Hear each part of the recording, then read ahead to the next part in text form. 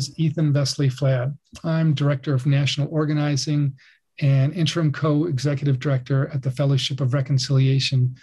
I'm joining you today from Asheville, North Carolina, Cherokee land, where I'm delighted to welcome all of you into our live audience for a conversation with Eric Corson, who is the editor of the new book, Reaching Beyond Prison Walls. And Eric, thank you so much for agreeing to have this conversation with FOR and our friends today about this wonderful collection of stories from people who visited folks who are incarcerated and some of the voices of those who've been incarcerated themselves. And just want to start today by just saying, for everyone who doesn't know about FOR, a big bit of a background about us as we then start talking about the background of prisoner visitation and support and learning about that legacy. The Fellowship of Reconciliation is the nation's oldest interfaith peace and justice organization, founded in 1915. And our mission is to organize, train, and grow a diverse movement working for nonviolent social change. We were founded at the very start of World War I to support the rights of conscience and resistance to war and military conscription. And so I think that that history and that story of our fellowship, both internationally, because it was founded in Europe at the very outbreak of the so-called Great War, and in this country a year later in 1915, is really an interesting sort of foundation and leading into the story of prisoner visitation and support. And because my understanding, Eric, as we invite you to then talk about yourself and about PVS and about this book, is maybe let's start with talking about PVS, which you served for 40 years as executive director, but you weren't there on that first day. So maybe you could talk about what it was that brought PVS to being. What was the vision that created that, and why was it started at the point that it was? Yeah, and thanks for having me. And I've been affiliated with FOR for many, many years, and all the good work that FOR does. So I'm very pleased to be here. Bob Horton and Faye Honey Knopp were the co-founders of PVS, and they individually were visiting way before the organization was created. Bob Horton was a Methodist minister in Rochester, New York.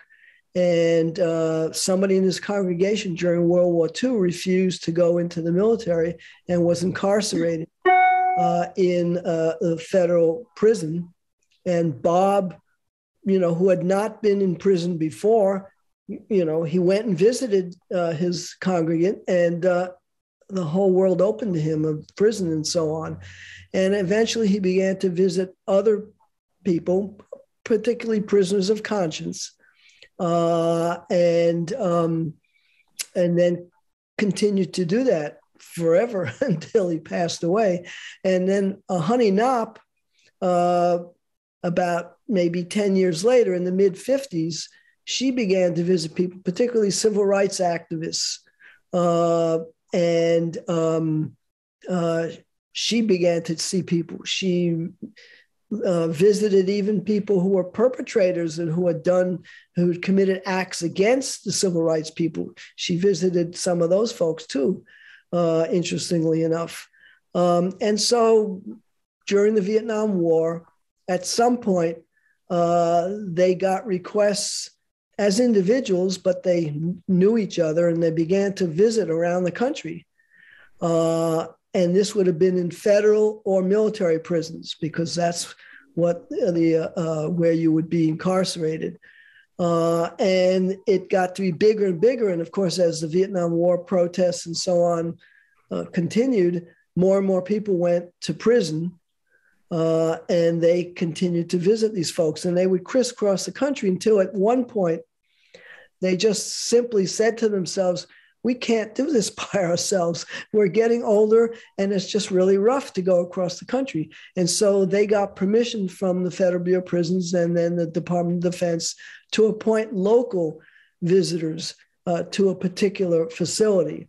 And that's really how PVS really got going. I was a conscientious objector. And in 1971 to 73, I went out to Ohio and worked for the American Friends Service Committee. And I was doing peace work and prison work. The meeting had a draft counseling service, and so at the Quaker meeting there. And so I would receive these phone calls from either parents or spouses or sisters or brothers, whomever, saying, hey, you know, this relative of mine is locked up in the local jail. Can somebody go and visit this person? And so I went to the Quaker meeting and said, hey, somebody needs to see them. I'll do it. Just appoint me as a visitor, as a clergy, actually. And so that was done, and I started to go and visit. And the first time I went, I had no clue. I'd never been in jail or prison before.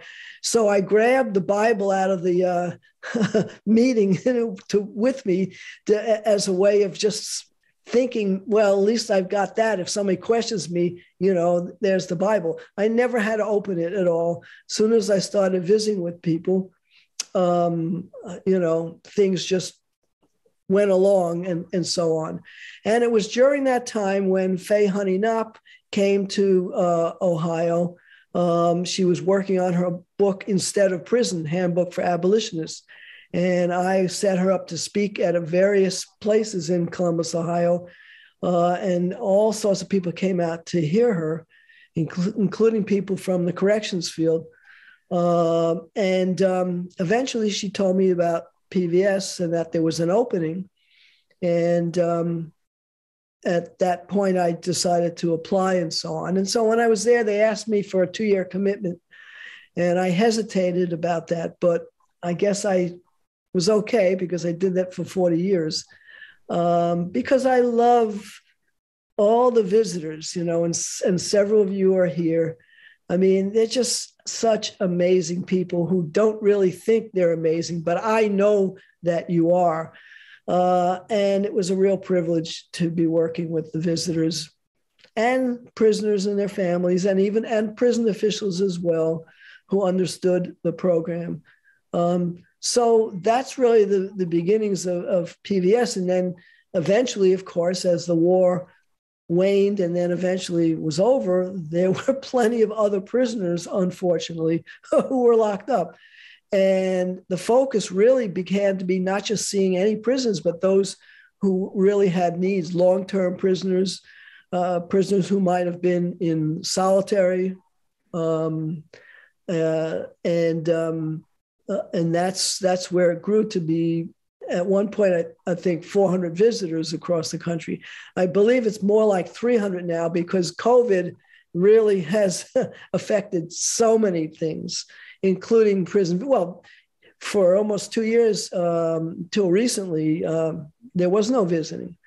And of course, I wasn't with PBS then, but I know that was pretty hard to say you're a visitor and yet you can't visit, you know. So anyway, that's really kind of the history of me and PVS.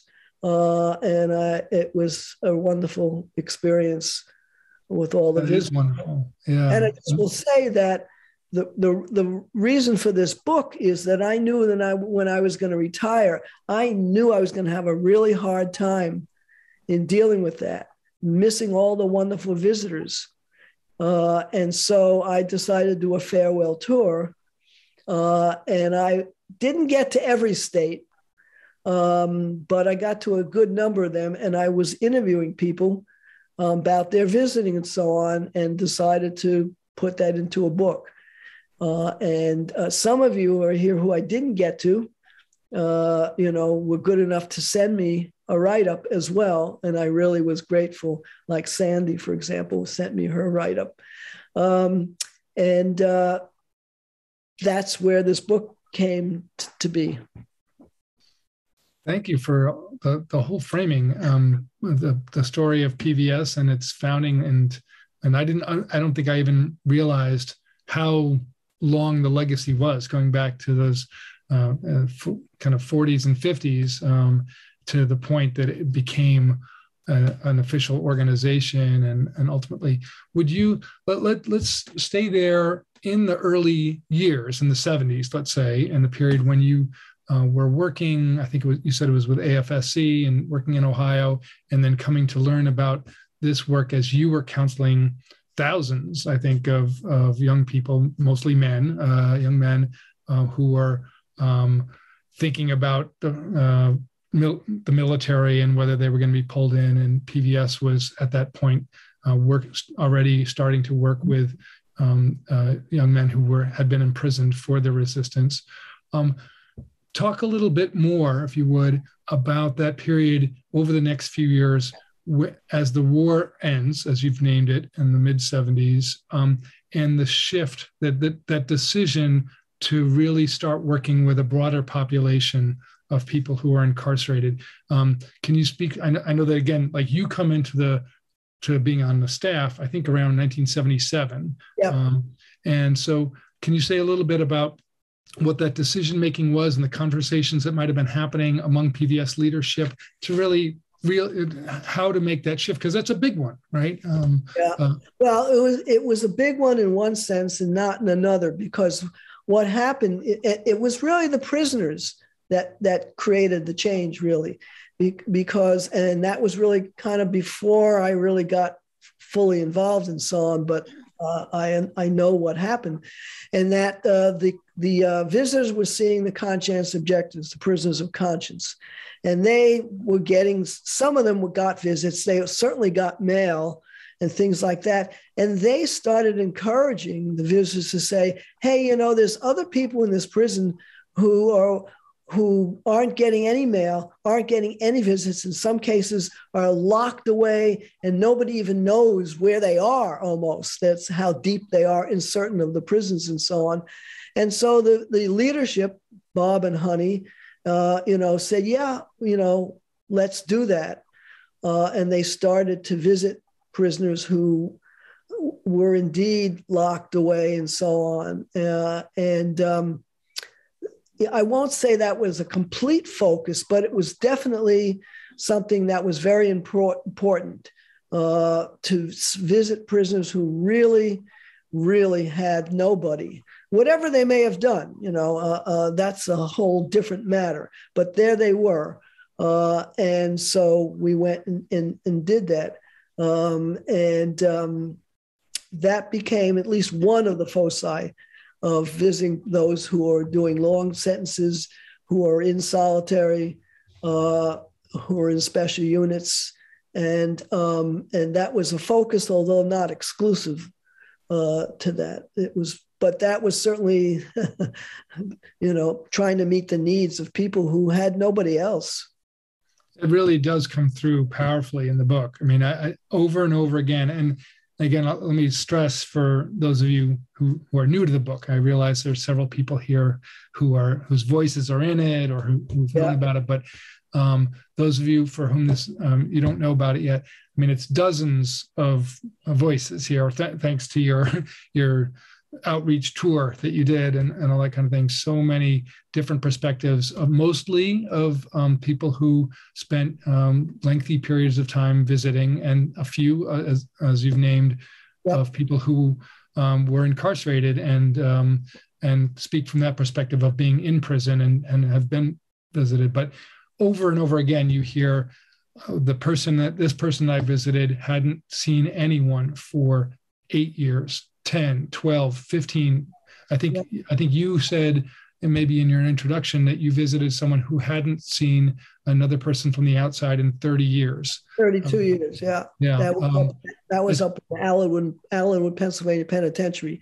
And what's interesting about working with the system and so on was that this person was referred by the warden and the chaplain there, who knew me and knew I was coming up to do a national visit, and said, can you try and visit this guy? And that's where one of my things was working with the prison staff to be able to talk and dialogue and interact with them so that they could trust us to be able to say, look, here's somebody, yeah, he's locked up. He did some pretty bad things on the outside, but he's here and nothing's happening positively, And I did visit with that person. Yeah. I think there's a lot of different questions I want to ask here. And I just want to name to everyone here that we want to invite your voices too as later into the program. So we're going to continue talking for another 15, 20 minutes, and then really would love to invite comments, questions, again, your voices into our time together. But so I wonder if, Eric, let's start maybe one of the key pieces is just, again, for those who don't really know about PVS's work, giving more of the context, talk about the framework of the purpose of the visits. Because I was talking with somebody about it yesterday, and they were like, "So it's not illegal?" I was like, "No, this isn't legal work. It's not a," and they're like, "It's not a chaplain." I was, "No, this is not a religious vision. It's really about listening and humanizing." Even though it's interfaith, non-denominational, in my way, it's very Quaker-like because it's unprogrammed. You're not coming in with any special purpose except to be there. And different visitors have their ways of interacting, of course, with the prisoners. But, there's no agenda except to be there. And that's really important because quite a few prisoners really, have been alienated so long. It may be for good reasons. They may have created some of that, but it doesn't matter. There they are locked up, and they're pretty cynical. They think people are coming in with some sort of agenda, and the PVS visitor comes in without any agenda except to be there. And that's unique, at least in my experience. To just simply let the prisoner set the agenda for whatever he or she wants to talk about.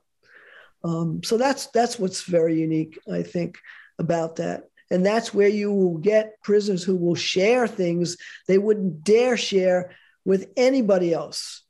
I had the experience one time visiting a political prisoner, actually, who had been assaulted by, at least so she said to me, by a corrections officer.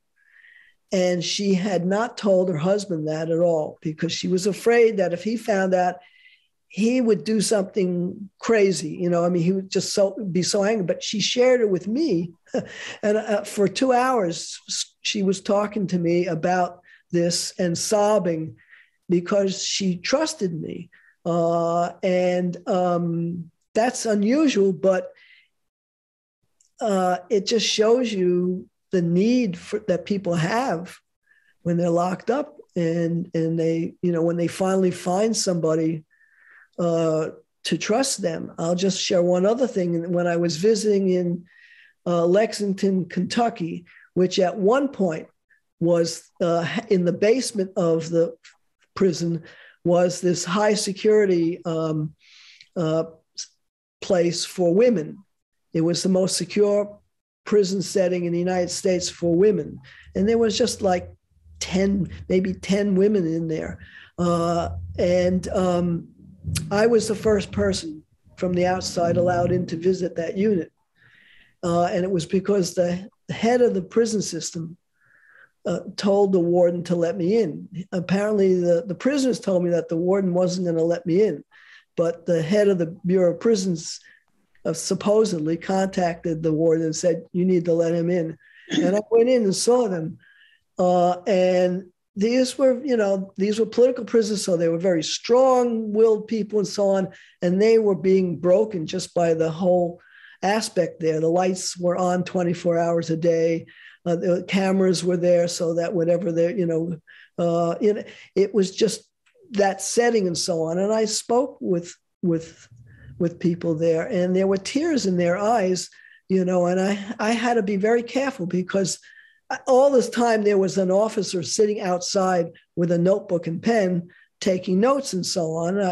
And the cameras and all that stuff. And as the women started to weep, I had to really, be careful because I didn't want them to just completely break down. But it's just this kind of tension that you can encounter in a prison setting that we can cut through that sometimes because we're trusted. We're trusted by the prisoners and we're trusted by the staff. And that's really unique because you don't find that very often. And so the kind of volunteers, the kind of visitors who do that are really, really unique people, who are there for the prisoners, but who are not there to pick fights with the staff or anything like that either. They're there. The bottom line is you visit prisoners. That's why you're there. And you don't get sidetracked by anything else. Would you speak a little more to, you've referenced in a couple times now, the relationship with the prison staff and system. And obviously for you, particularly as the executive director who is working with visitors all around the country in dozens of carceral institutions, some coordinator positions, but lots of just people who are doing it as the volunteers. Yeah. And so you're doing this with the visitors, but also many, many institutions and the Federal Bureau of Prisons overall. And the Department of Defense. Right. And I want to get to that later, but just in terms of those systemic relationships, a number of the people in their reflections, again, some of which are very short, just a couple of paragraphs, some of which are 2 or 3 pages. A number of them really speak to the dehumanization that they not only witnessed, but in some ways really experienced as well directly. So, not many, and not everyone, but some of them spoke very specific ways in their writings about what was so difficult about going through a system that is often arbitrary and capricious, spiteful, and you would say there's new rules and regulations that maybe they haven't been given or things like that. And then there's just so many different things that are constricting their ability as coming from the outside, much less that for the prisoners. And I remember one of the examples that struck me was one of the people reflecting on the waiting room space that they would go into in that prison was always, they said, really quite cold, very cold, and you couldn't wear your coat in there. And it's just bare and so forth, and the relationship they had. Others spoke to good relationships with staff, but there were a number of people who wrote to that. So could you talk more about the process of work, of needing to hold those relationships in respectfully and integrally? Well, the bottom line is that the prison system's a bureaucracy, and so the bureaucracy, you have people aren't necessarily free to just do whatever they want to do. There are rules and so on, especially in the federal prison system. One of my roles was really to relate to the wardens, of course, so that when there were problems, we could try to straighten things out, so that there were 122, and I think there still are 122 federal prisons, plus a number of military prisons. And my thing was to know every single warden in the country, the federal wardens, so that if there was something that was a concern, I could pick up the phone and call the person and be able to talk with them. And they never turned down my calls. And that was really important to me, to be able to relate to them. One of the things that I was allowed to do, unlike anybody else, was in the federal prison system, they had a warden's conference, which used to be every year. And now I have no idea what it's like now, but it eventually, I think it maybe became every 2 years or whatever, because of budget problems. But at one point it was every year. And I was allowed to go to the warden conferences there and meet all the wardens. I was the only outside person allowed there. So there was little old me, and the rest were wardens and other staff from the Bureau of Prisons there, and maybe a few people from the Department of Justice who were there, who were speakers or something like that. And I got to interact with all the wardens so that they saw that PVS was a legitimate program, and that they needed to respect this program, and not only respect it, but encourage it. And that's why in the beginning of the book, I asked one of the former wardens, who used to be the warden at Lompoc, California, to write a prologue to the book, because I got to know him, and I still know him. He and I still talk with each other once in a while. And it was just really important to be able to interact with the people who were basically controlling the system and so on. As far as individual staff, it varied. I mean, there are some really fine staff and some other staff who weren't so fine. I think my hat's off to the visitors who really had to deal with particularly staff who weren't so fine or weren't so nice. And you know, you want to be persistent, you want to be strong, you want to be let in and not turned away, you know, and yet you want to be able to somehow or other not turn off the staff to get angry with you, you know. And so my hat's off to the visitors who every month, you know, had to deal with this. And it's not easy. In fact, it's really rough because some of the staff were really, you know, very difficult.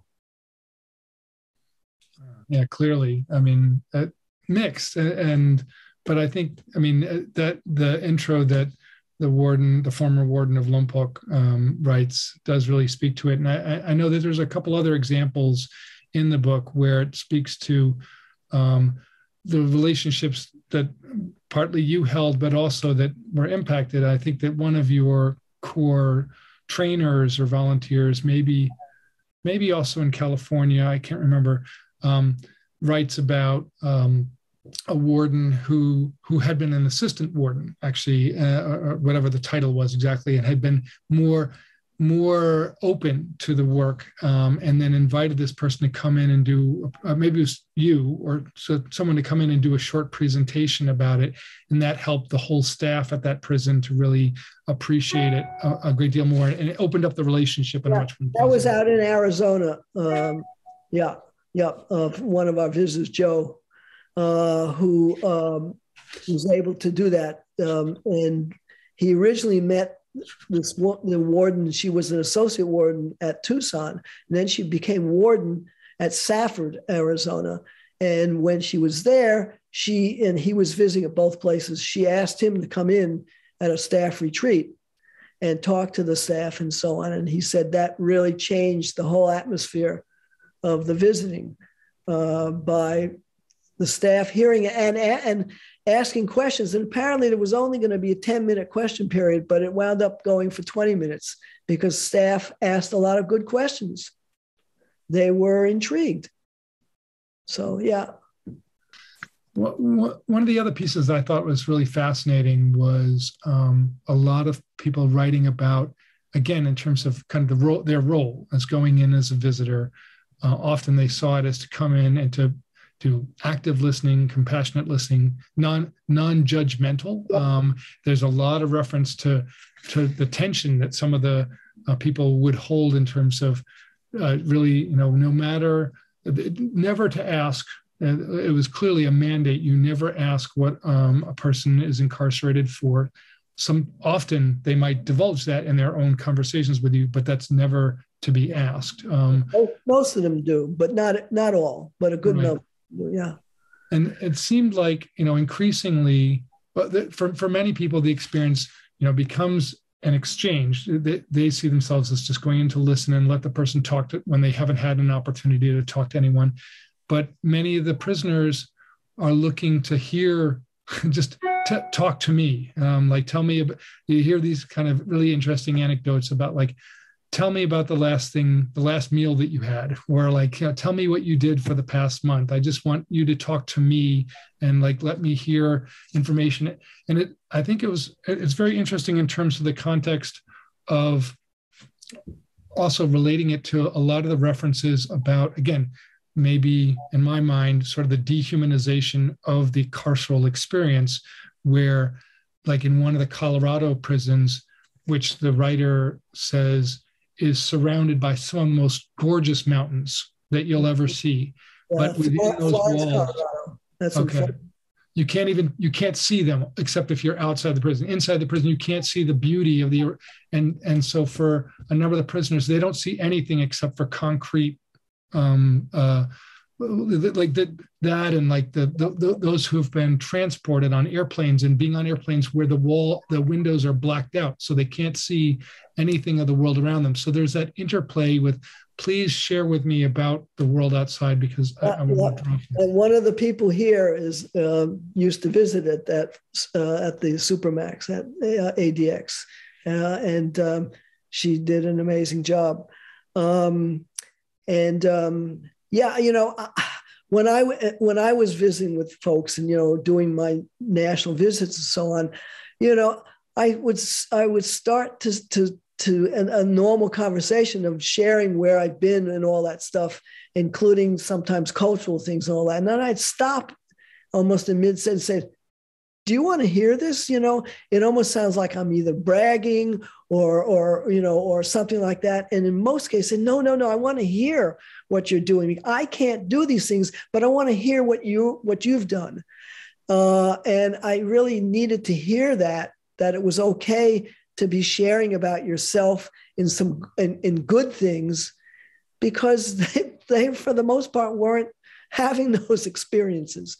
So it took a while for me to feel, to be able to do that and not feel bad about sharing good things that were happening to me on the outside. But most prisoners seem to appreciate that. Okay, let me ask one more question right now, and then to see if any folks here want to raise a question or again, a comment with all the shared expertise that is in the circle right now. And so what I'll invite people to do, in order, if you'd like to share a comment or question, to use one of a couple functions to do that. There is, if you click on the reaction button in the bottom tabs that are there, there's a raise hand button that you can click on. And if you raise your hand, I'll know to invite you in just a moment, or you can put your name or question directly into the chat and I can read it for you if you'd like, or comment. But we want to invite your voices as well. So I think the one thing I'm going to just read one or two brief quotes, if that's okay, if we have time. Absolutely, Eric. Let me ask my question, and then you answer it, and then bring in a couple of those quotes that I know you've drawn out some of the many voices. So let's do that. So as I read through the book, and I've, as you know, Eric, I've finished almost all of it, not the entire.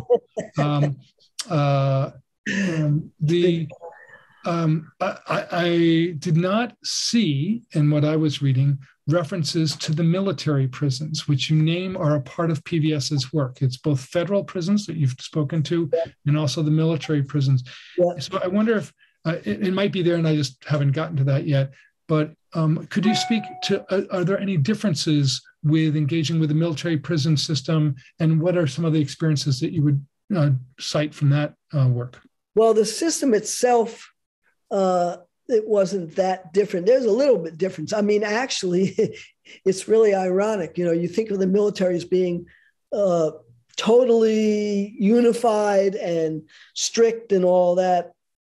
But when you compare it to the Federal Bureau of Prisons, for example, it's a lot looser. It's not really, the Federal Bureau of Prisons is run top down, Washington, and they lay down the rules and all that. In the military, in the practical terms, it's not, at least I can only speak past tense. It was not really top down when it came to their prisons. Now, other things might be so that each of the commanders or wardens in the military really had much more freedom to be doing things than in the Federal Bureau of Prisons, which was much more run like a military system than the military system's prisons. At least that was my experience. And I'll just as one thought, if I had a concern, in the federal system, I knew who to contact, and I would contact the warden directly, and he or she would respond. In the military, I could do that, but it wasn't as a strong a thing. And if I contacted like Washington about something for the Federal Bureau of Prisons, the head of the director of the Bureau, things would happen. But with the military, they were very reticent to go and really tell their wardens or commanders what to do and all that stuff. It's just a very interesting little difference between the prison systems of those two systems.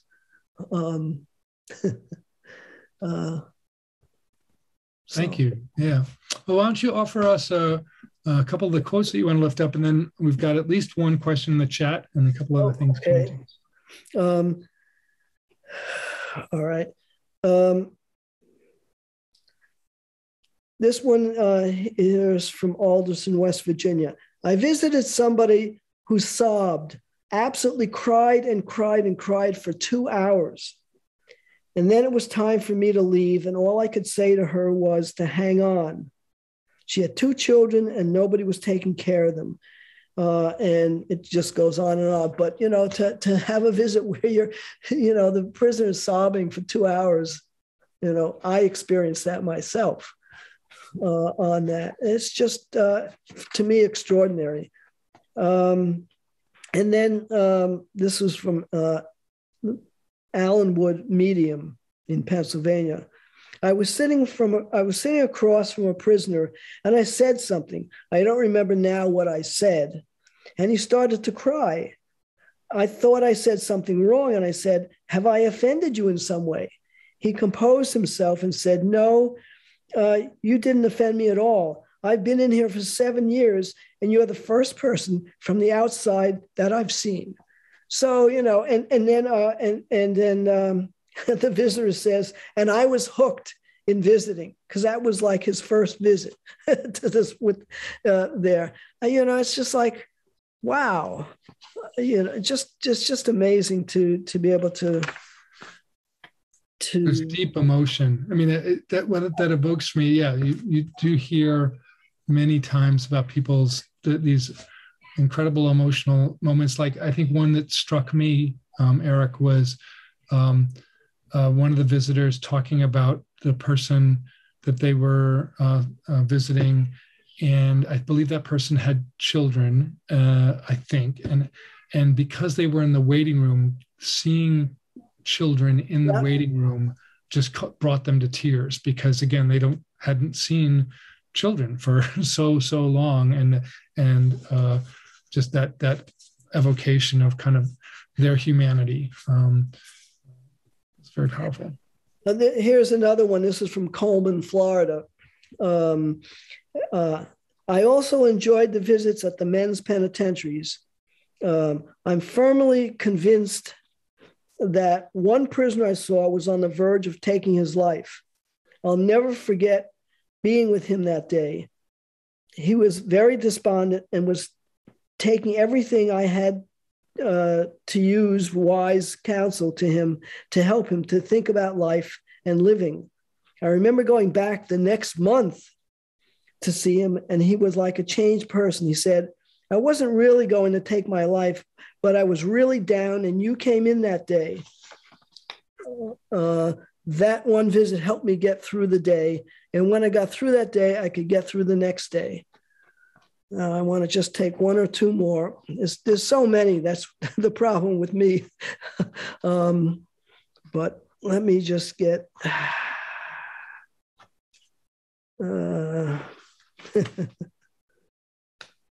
Okay. This was from this was one of the visitors who visited Los Angeles, but on the group visits, once a year, the PVS would have a national visitor conference, and it would be in a different place. And it would be generally somewhere where there was a federal or military prison, and there would be a group visit during the 4-day conference. And so this one was in Colorado, was the conference in Florence. And this was what this visitor said. And then there's a PVS miracle story.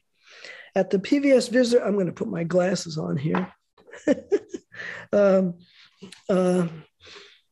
We had a group visit at Florence. All the PVS visitors were herded into this very large visiting room.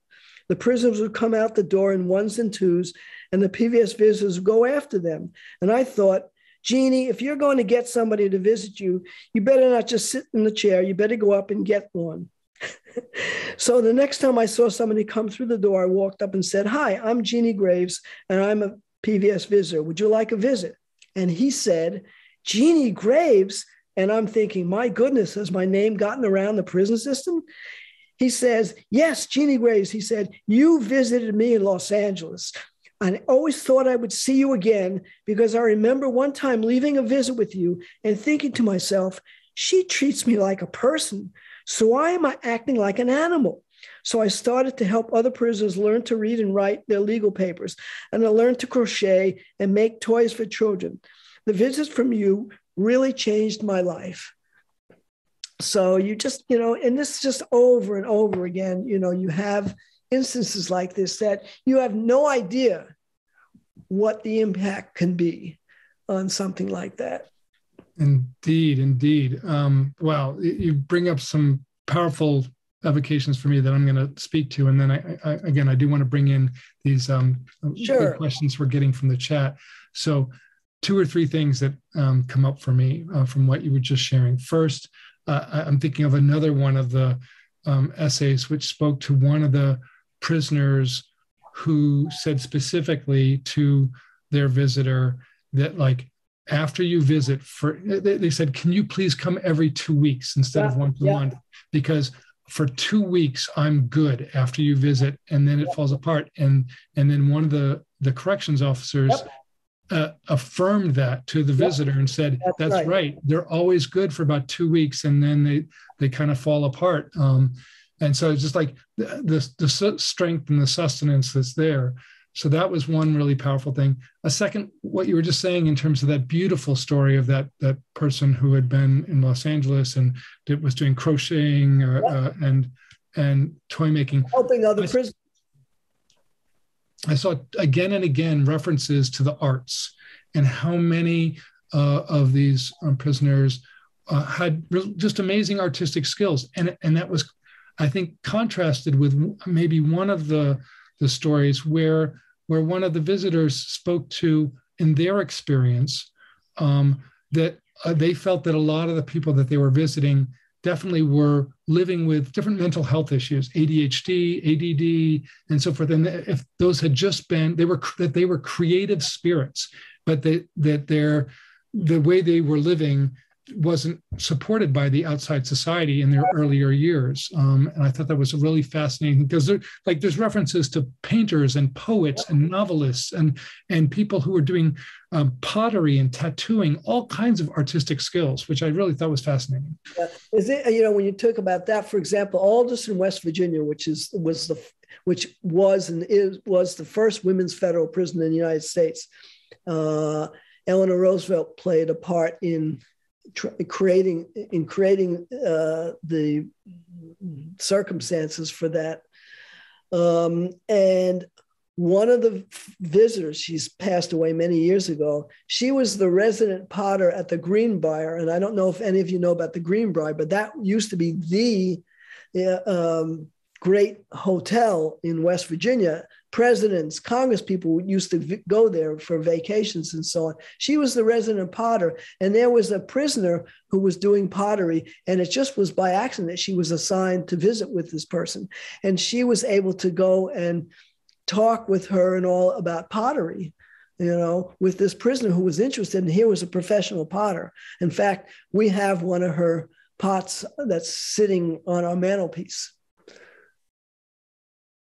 Interesting. All right, let's read in one of the questions we have here now. We've got a question from Felice and Jack, who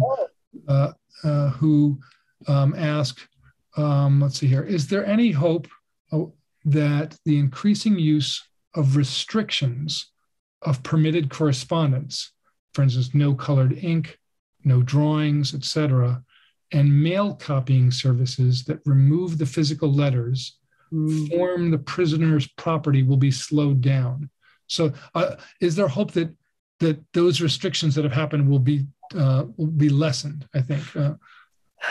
I guess I would be realistic that I would be very surprised, I think, of that. Now, I want to share one thing so you never know, because, the general rule has been that if you're a volunteer, you're not allowed to correspond with prisoners as a volunteer.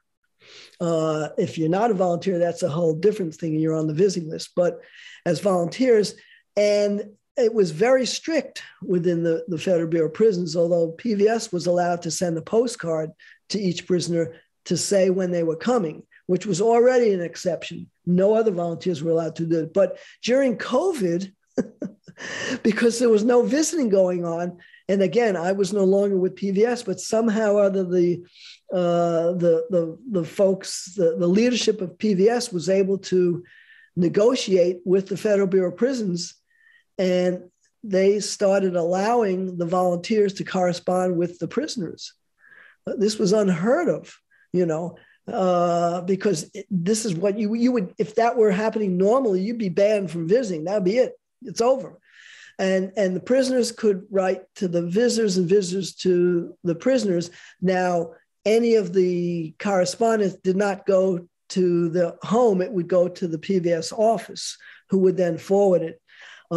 It's going to be interesting to see, once visiting really gets going, whether they're going to continue that. I would be very surprised if they'll continue that, because they're very concerned about contraband, and that's the way it gets in there. I think that, the prison system is just very paranoid, unfortunately, for good reasons, that people will take advantage of good policies, so that if you're able to enclose things and so on, or whatever, it just takes one person to mess it up for everybody, and then they'll say, no, we can't do it and all that. So I don't know if that completely answers Jack and Felicia's question or not. And if it doesn't, please, say more about that. But I want to just say that Jack and Felicia are people who I have admired for years, and all their wonderful work. Bravo to you for what you have done with the nuclear resistor and all these other stuff. Just fantastic. Indeed, I echo that, and a nice follow-up in the chat from Jack and Felice to that point. And I think, it's fascinating because, again, in some of the stories that are in here of people who were long-time visitors, and again, you had people here 15, 20, 25, 30 years of visiting and so forth.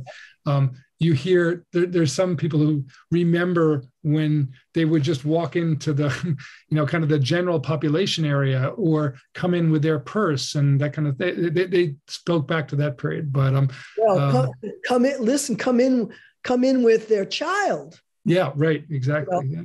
That's there's no way that's going to ever happen. But and all that.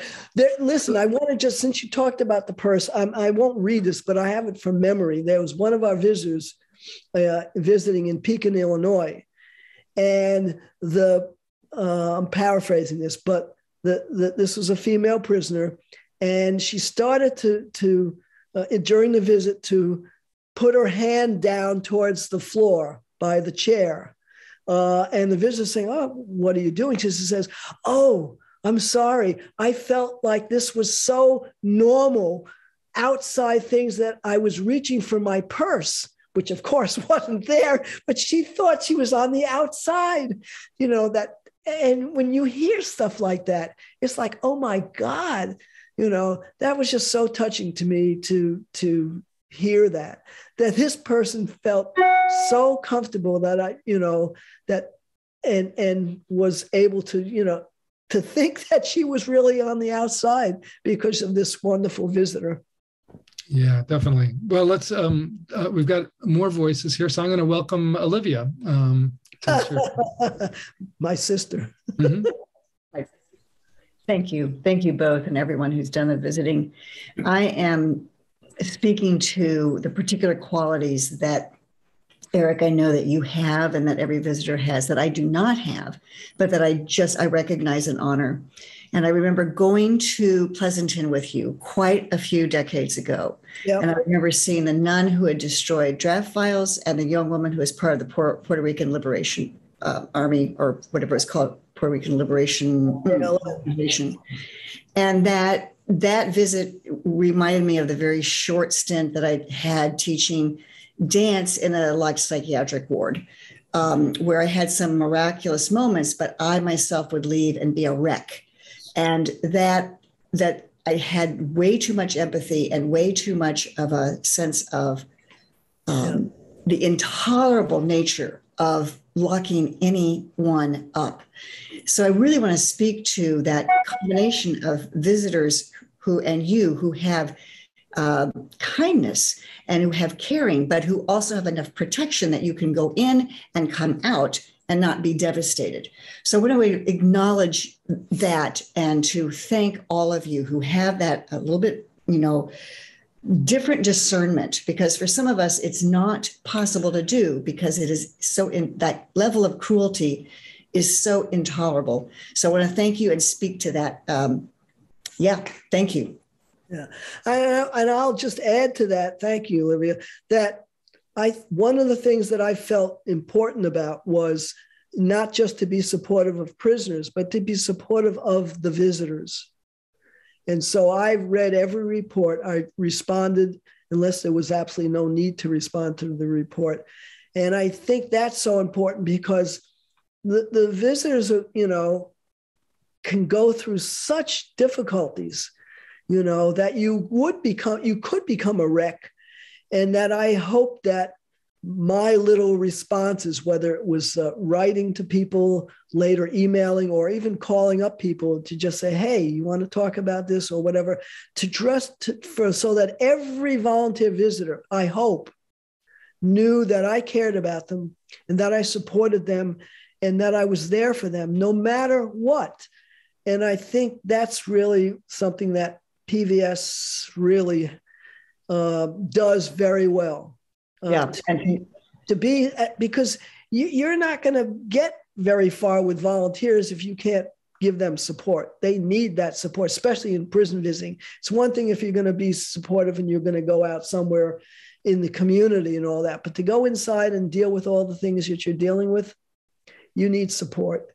Yes. And I hope that I was there 100% for all the volunteers. Absolutely. The witnesses need a witness. And I think I want to pick up a question that was put into the chat by Larry Coleman that I think really relates to what you were just talking about. I mean, Larry, you're talking about both the intentionality of your work, Eric, as constant communication with everyone, really. I mean, like you're with the visitors, with the system, and so forth. And Larry says, do you have a mechanism to evaluate the visitors and what the persons being visited take away from the visits? Have you had contact with persons incarcerated who had visitors and gotten feedback on their visits after they're out? So could you maybe even describe a little bit more about just the process, both of maybe the training that people had for going into this process and maybe even the recruitment? I mean, I think we haven't talked about that yet, because I read time and again people saying like, I didn't know that I could do this, or it was how it came to be. And like when people ask me, how can you do this? Well, it's actually just really easy once I learned how to do it. I'm just going in and listening. And but that process of making sure that it's always being supported and strengthened and monitored in a way. Yeah. Well, as far as any tools and all that, I think that there are other people in PBS who were better at developing specific tools about evaluating. For me, it was the constant interaction with people that's how I hope to be able to achieve some sort of way of evaluating. By, the general requirement was that each visitor after his or her visit was supposed to send a report. Many of the visitors do that, but I can't say that 100% of them did that. We had one visitor visited in upstate New York who he would call me. That was his, he just did not want to write things. He still, to this day, doesn't use email. And I think he's still visiting, actually. Anyway, but he would call me. Okay, that's fine. I don't mind that. But there are tools, and I know that these days the PBS has online support where people send in their reports through the website and so on and all. And that's how that's seen. Whereas with me in my time, it was really still the old time there, sending reports in the mail and then later email on that. And that's what I relied upon. That was my strength. My strength wasn't in doing this other stuff, which is also important to do. But the main thing was to just be in touch with all the visitors. And so there would be some times when I would just decide, and I'd pick up the phone and say, all right, I'm calling up 10 visitors today to just see how they're doing. And later on, it may be emailing, and all that to try and keep in touch. That's what I did. That's still really old school. And today I know PBS does some more what I call modern stuff, technology type of stuff to try and achieve that. Great. Chris Avery, love to welcome your voice. I know who Chris Avery is. Well, I was going to uplift my sister who actually just left the call. It looked like her name was Joni Long, yes. And she was a visitor for 31 years, I think, and yep. Still pays attention to all of that. And I just wanted to, and my other sister lived down the street from you in Philadelphia for many years. Yep. And it came to mind when you were talking about the 122 federal prisons plus, and then I'm even more impressed that you were calling them up as needed. So that's quite a few people in addition to keep in touch with.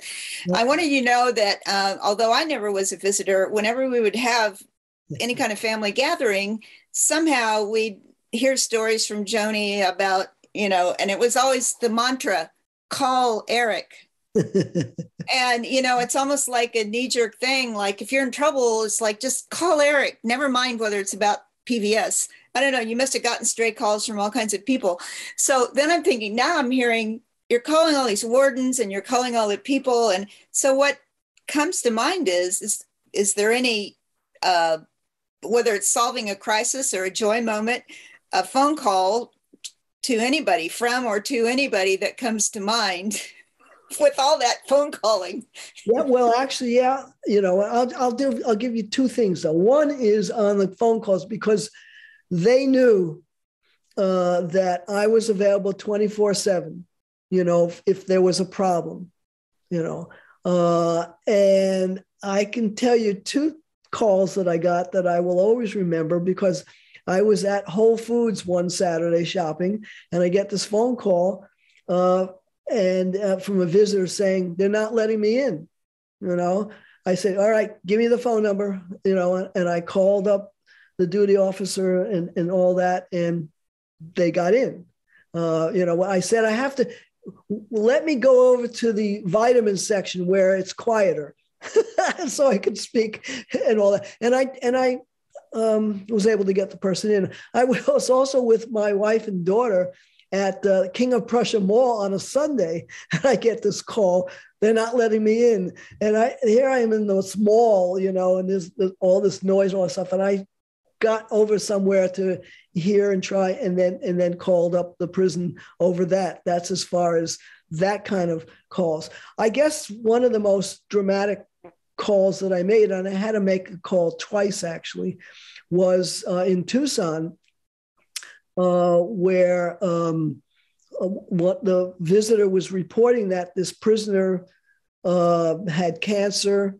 They were supposed to do tests on him and so on. And maybe they did the test, but it was months and there was no test results coming back or anything like that. And so I knew the warden very well there, and he was a very good warden, very supportive of PVS. And I called him up and I shared that with him, and he said, I'll take care of it. And then the next visit and report, still nothing. So I called him a second time and I just said, look, we're still not getting anything. And then they finally did something, and they got tests and they found out about the cancer and they began to treat him. And I got this report back from the visitor, and, and the two of us said to each other, we saved his life. That was by my being able to call and having, the confidence with the wardens, that it was not a call to criticize staff. Who cares about that? You were calling it because the prisoner needed help. And that came through. And I always think of that and that phone call and that prisoner, that we saved his life. If we hadn't called, I don't think he would have survived. And it wasn't because anybody was out to get him. It's just bureaucracy or whatever the reason. It just wasn't happening. And somebody needed to be, told in a non-threatening way, please look into this. That story definitely came through in the book. But it was an example of, I think, a number of people who did reference, again, as we spoke about earlier, the inhumanity many times of the prison system, and and sometimes really specific efforts to deny the needs and the rights. There are a number of references to healthcare, and that story you speak to is really powerful. And while, as we noted earlier, the roles of the visitors are not to be legal advisors or any that kind of stuff, right. There are a number of points where that in your role, you're able to be an advocate at points for folks who are really dealing with particularly healthcare situations. Yeah. Healthcare is a big thing, very big thing. Let's invite my colleague Susan Smith to the conversation. Hi, Susan. Hi, I have a three-part historical question. First is, I understand that PVS, the program originated in 1968, and it was primarily to visit conscientious objectors. So my question is, how did it evolve to other incarcerated populations? And the second question I have is, that in 1975, the Alternatives to Violence program was founded, also by the Quakers. And if it was an outgrowth of the PVS program, and then the third part is there any symbiosis between, are PVS visitors also AV peers, or, is there some kind of connection?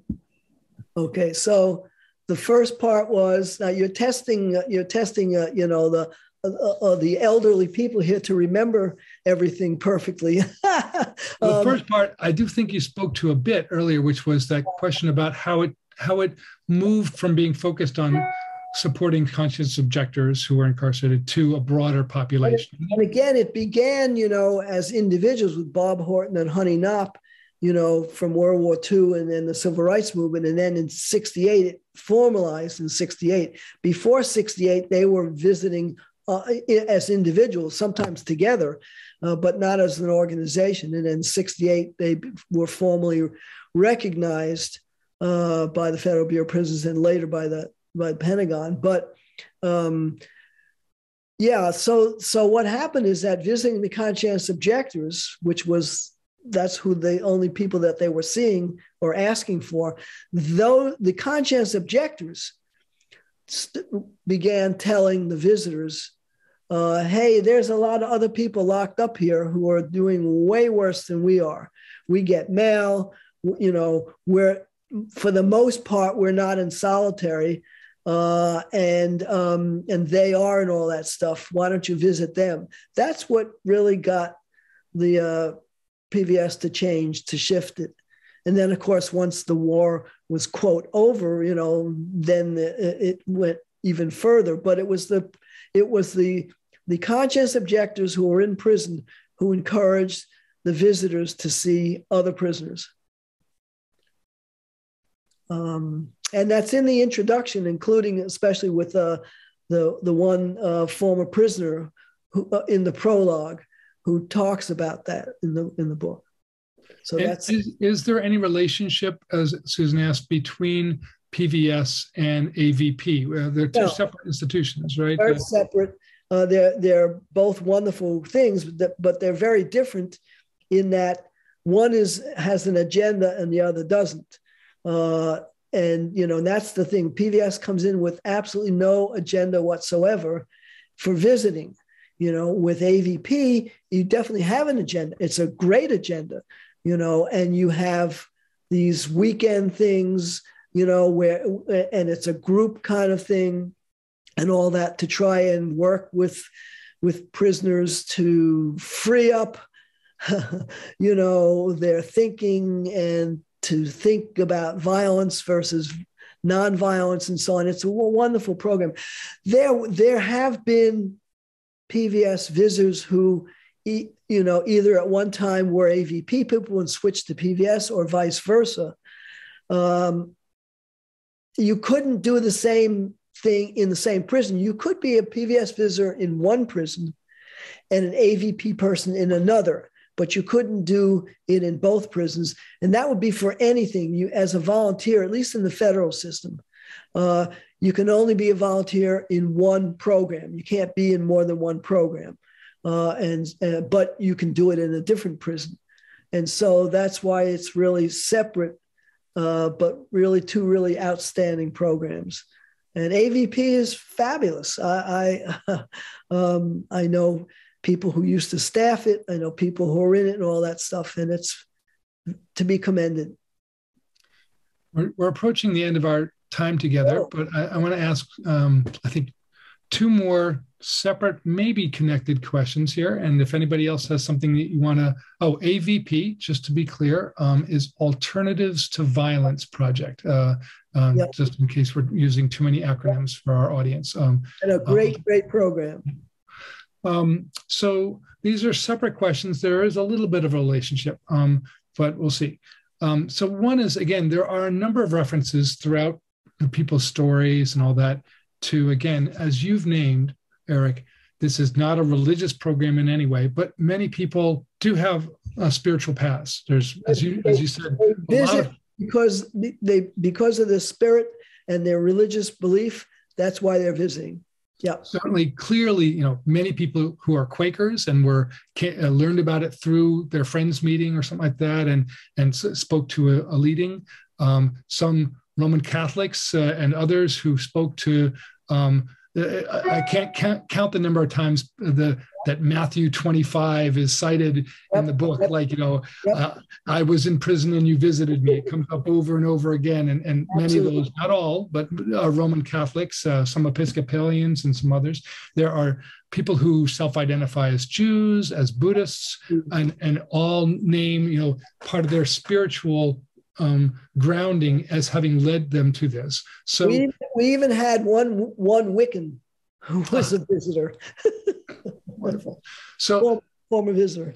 So that first question, citing that kind of those multi-faith, multi-spiritual context that is not the work of of PVS, but is their people's personal paths, is really speaks to like, what is the process of outreach and recruitment? Because clearly a lot of them said, somebody came and talked to my friend's meeting. And so clearly there's some of that. So if you would speak I know you've been gone now for, I think, 5 years as the ED, but like what you understand to be the process of outreach. And then the second question, I want to say it first and then let you respond to them separately, or if there's an overlap, then so be it.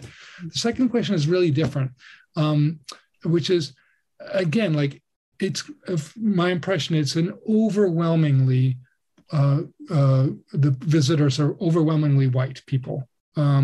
And overwhelmingly, not exclusively, but overwhelmingly the population they're serving is majority people of color, Black and brown, Latinx, and a number of references to visiting Native Indigenous people, particularly in the Southwest, and people, and just powerful connections in those ways.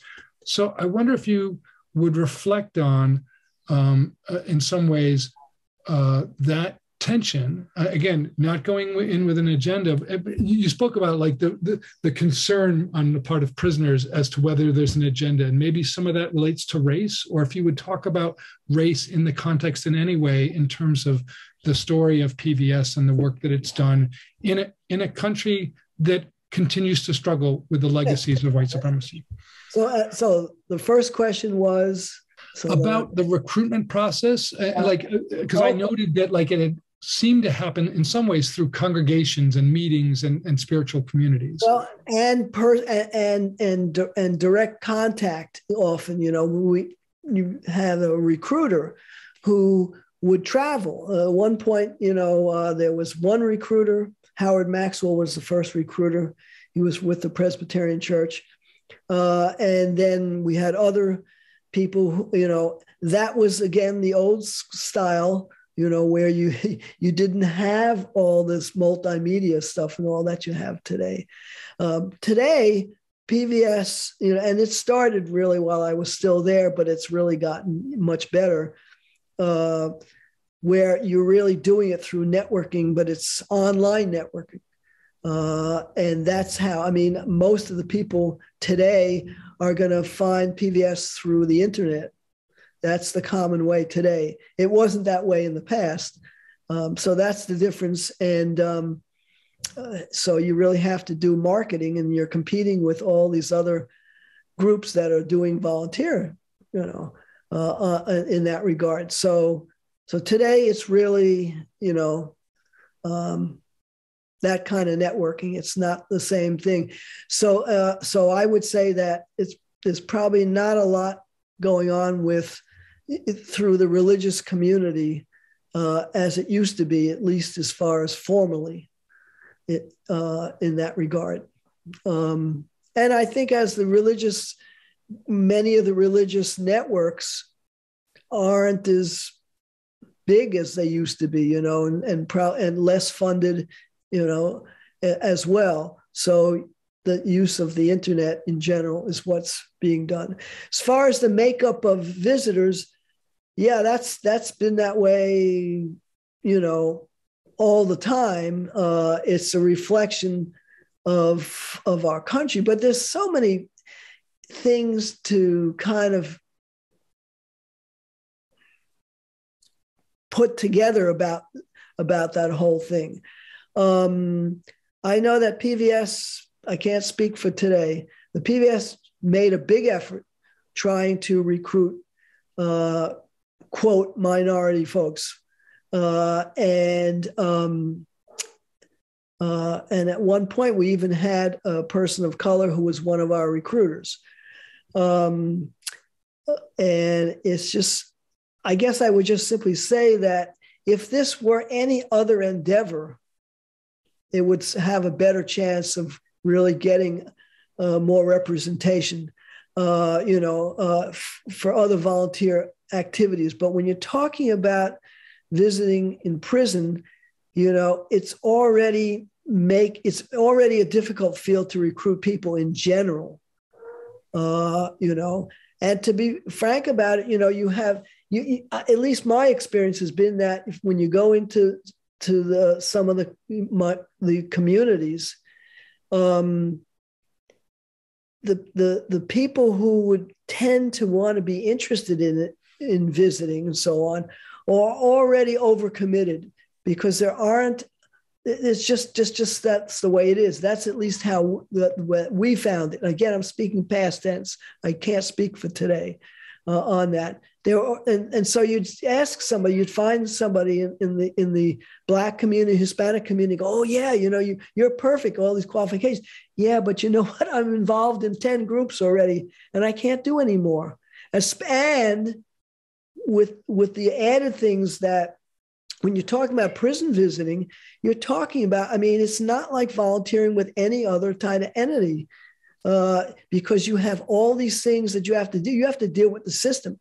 You've got to deal with, the whole thing about clothing and appearance and security and passing the NCIC check.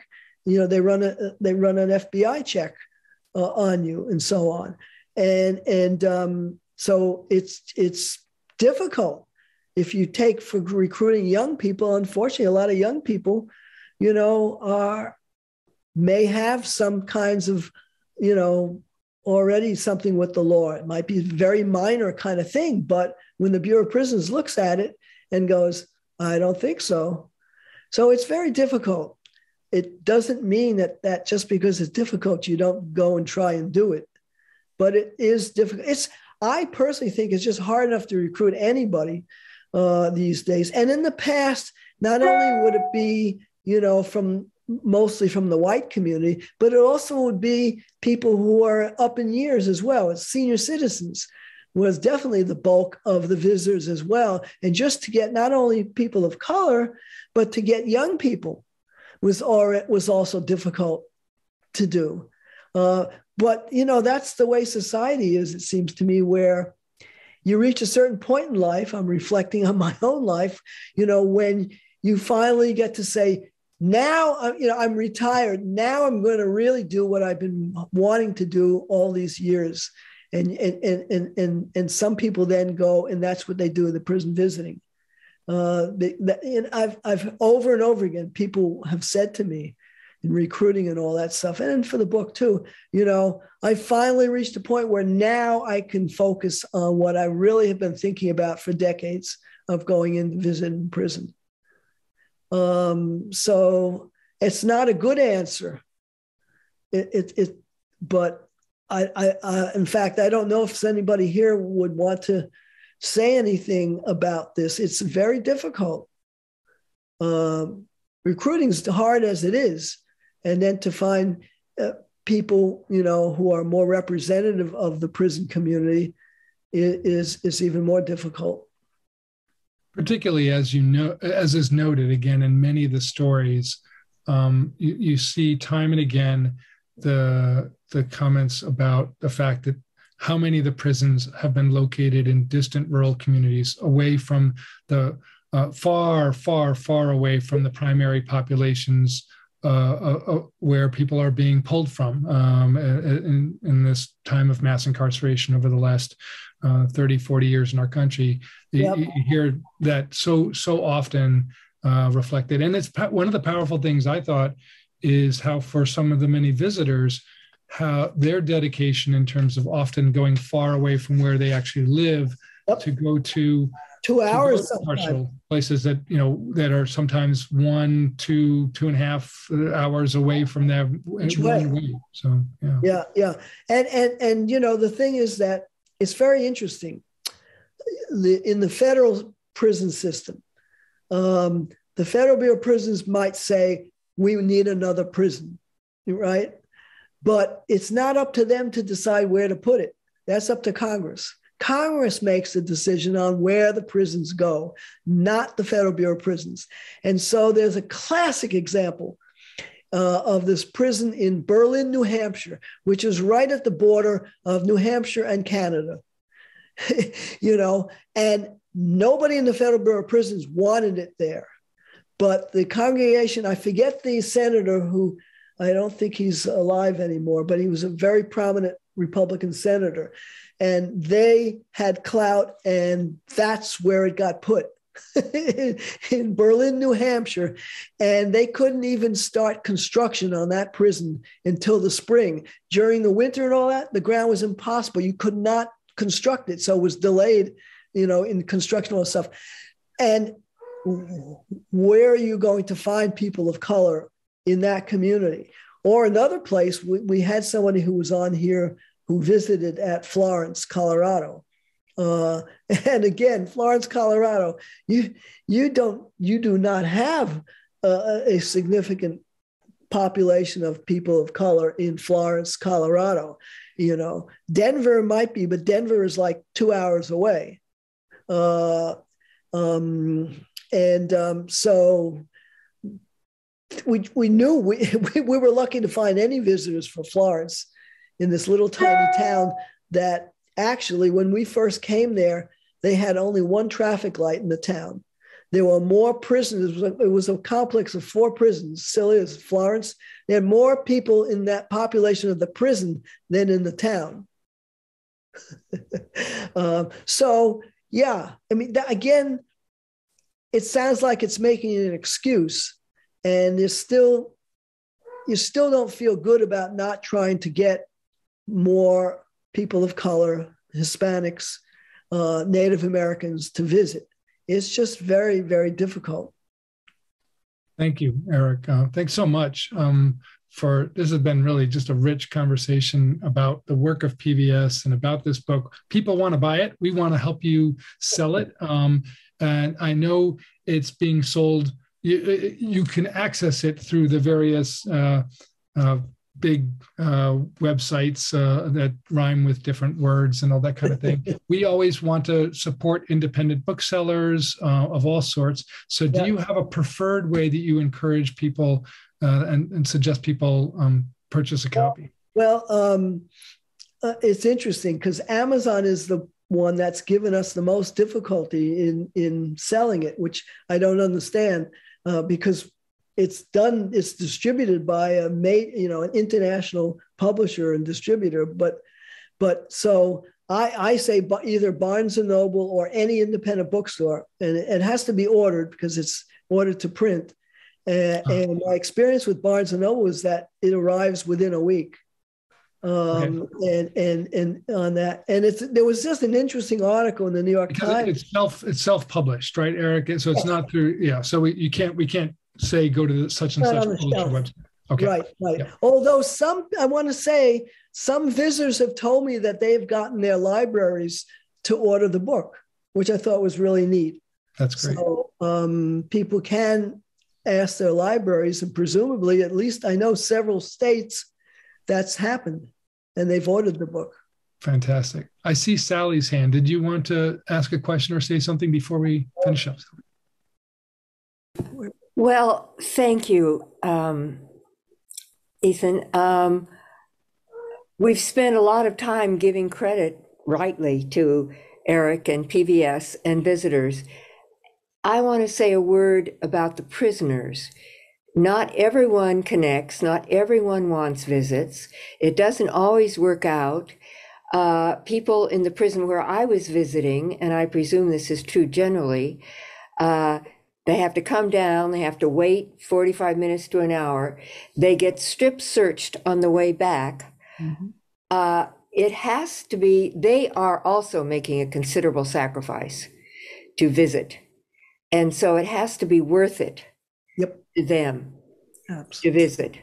And of course, the people you get are people like me, retired old white women who can afford it. So who can afford the time. And so I don't think there's much, I don't see any immediate cure for the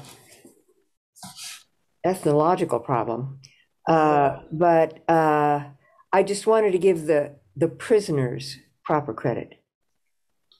Indeed. And Sally, terrific visitor, coordinator, human being.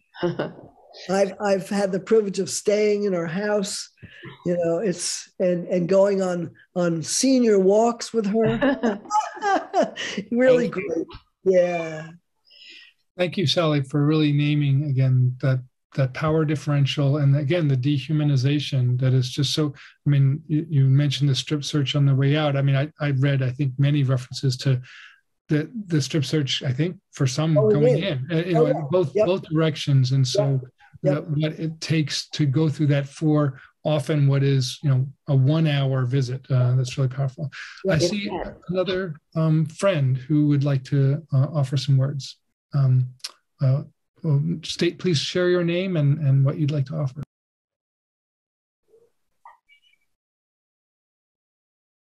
Unmute. Your line is muted right now, so you're going to need to unmute. Yeah. That's Dave.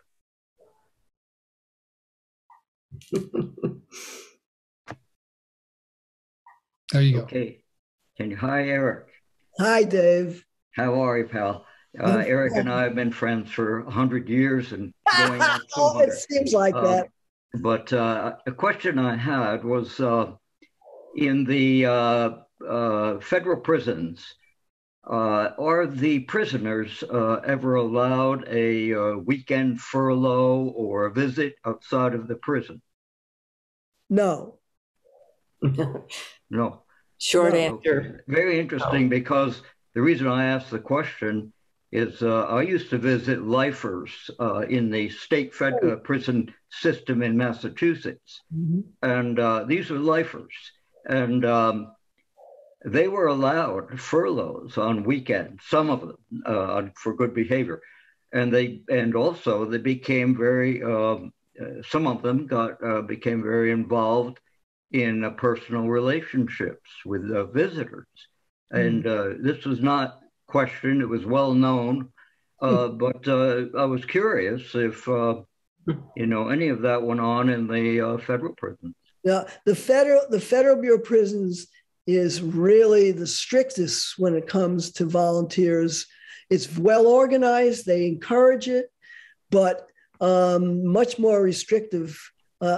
You rarely hear. I mean, there are problems in all the prison systems, including the federal, but you rarely hear about problems with volunteers in the federal system compared to the states and the counties or city jails, because they're so much stricter on what volunteers can do. And that's just the nature of the game. And the only reason that PVS got involved with the federal military from the first place is that's where the conscientious objectors did their time. And that's the two systems. And, PBS was asked from time to time about visiting in the states or counties. And it's like, listen, we're not even at all the federal prisons, we can't do that. But it's different. And generally, things are a little bit looser, so to speak, in the states than it would be in the federal.